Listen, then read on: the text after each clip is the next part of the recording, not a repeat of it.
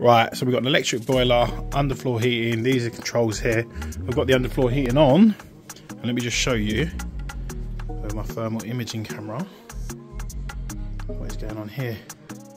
So we put plates down on top of ply, and then they've latexed over the top of the plates and then put this Antigo flooring on, so it's like a thin layer so it comes to the surface quite quick.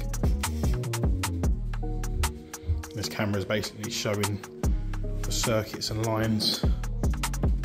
You can see where we've gone with the roots of the pipes, zigzag the whole way through, done a line across through there as well.